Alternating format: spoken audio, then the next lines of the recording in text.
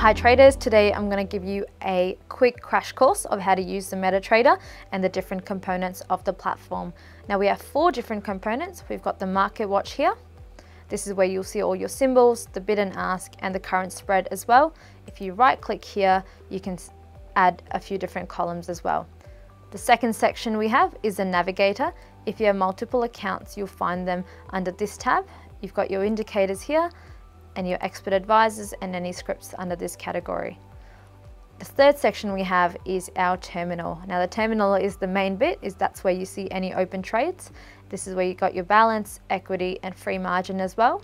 Some of the main things traders will use here is the account history to see any past trades, and also your journal to see any activities that you've done on this actual platform as well.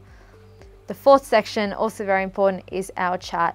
We can add multiple charts by right clicking on the symbol and adding other charts here as well.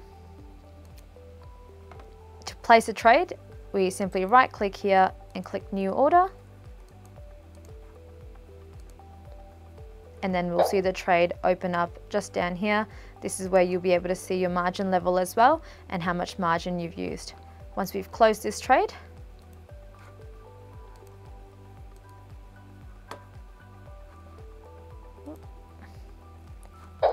this will now appear under our account history. It's as simple as that.